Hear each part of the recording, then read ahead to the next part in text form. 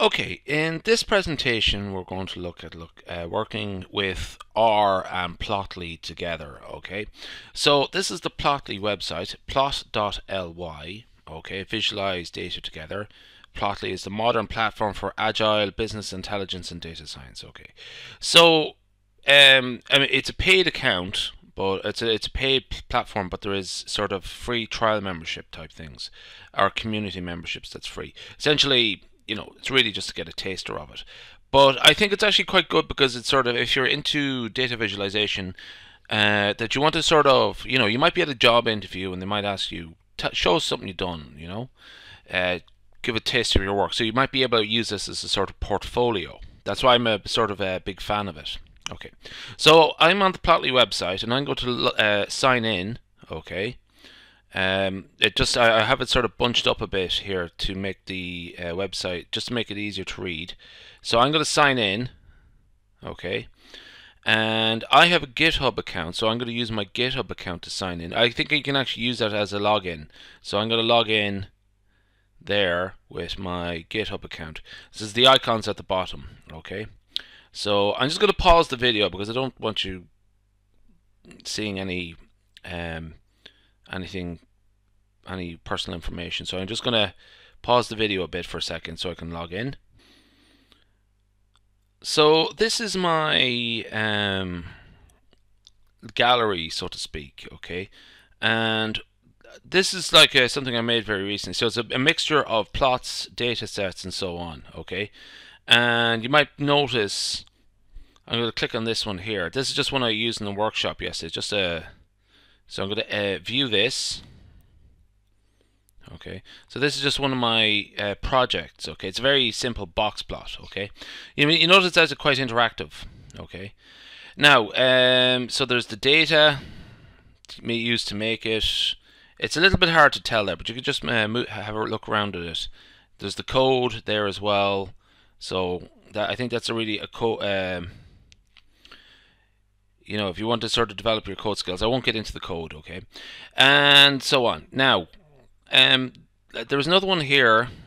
Okay, so actually, it's best you sort of see that yourself. Okay, just up at the top here, I have a little personalized URL. So it's sort of the same name as my GitHub account, Dragonfly Stats.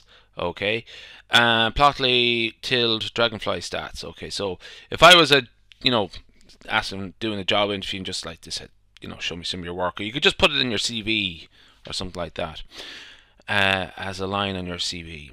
Okay, and here's a project I've done. So what I'm going to do here now, I'm just going to sort of cut to the chase, is I want to sort of see how I can use Plotly for, or R and Plotly together. Okay, now this is important, so I'm going to zoom in here on the settings. Okay, so I want to be able to actively use Plotly through R and R through Plotly. Okay, so what I'm going to do here is I'm going to go to Settings, Dragonfly Stats Settings. Okay, and my current plan is the community plan. Is access basic features and unload unlimited public data. Okay, so but this is the important bit now for me, the API keys. Okay, so I'm going to click down there.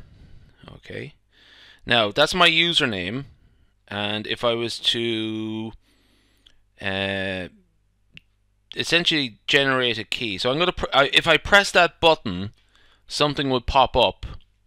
So press that button there, and a little code comes up just underneath. Okay, now, so what I'm going to do here is I'm going to go to R.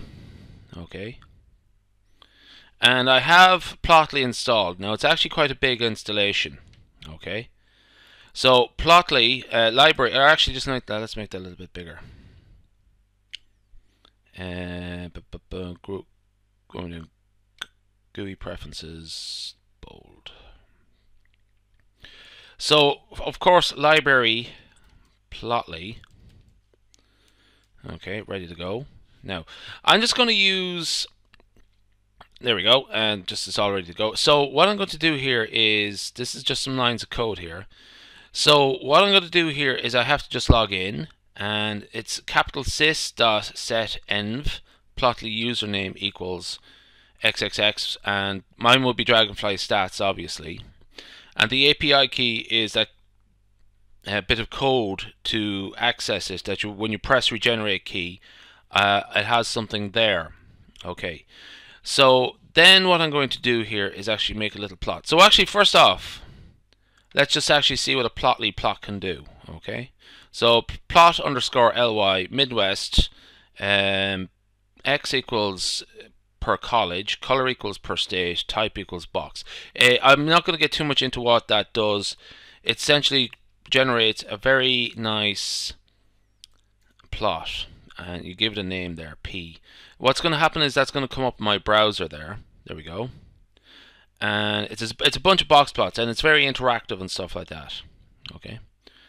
And you can sort of zoom out a few. It's essentially interactive box plots.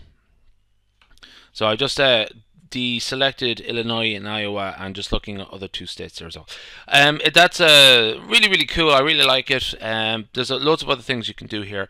Now I just made this in my home PC or my home laptop here.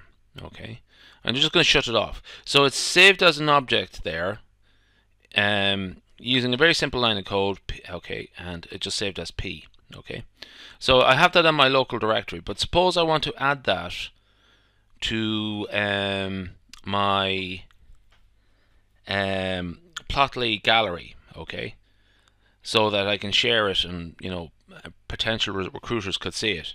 So the thing here is, now I've logged in, okay, so I've done this Dragonfly Stats, and I put in my password there, okay, so I have to do that step as well. Now this is obviously not going to work, but if I was to put that, or actually I won't do it, well, I'll just do it here because I have it done already. So what I'm going to do is you just have to sort of access the API keys and so on. Okay, now that won't work. I'm actually sort of locking myself out at the moment. Okay, now and then I'm able to like upload my file name P. I'm going to give it a name, Midwest Box Plots, and sharing equals public. You can go sharing equals private and sharing equals secret, okay, but probably if you're a beginner or novice or something like that, probably public is what you want, but probably you just want to sort of show off your work, so to speak. And now the command here is API create underscore create. Now this is important, actually. Sorry, that's an important part there, just so actually create the link between your local PC or your local laptop and the cloud-based server that Plotly is running on.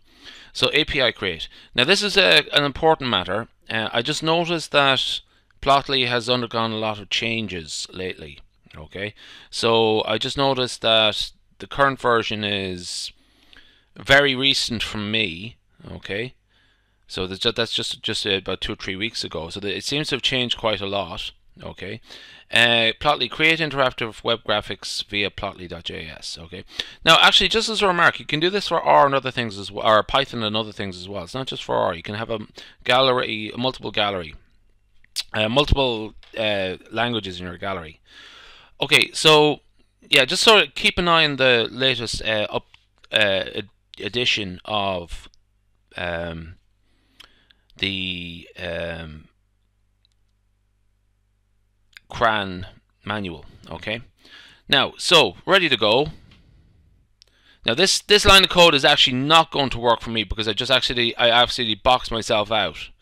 So if I was to run that, what would happen is that something will come up in Plotly just like I had there a minute ago, and I would yeah, see, that's my error. But what should have happened here is this, is that what is it here, my gallery, my files.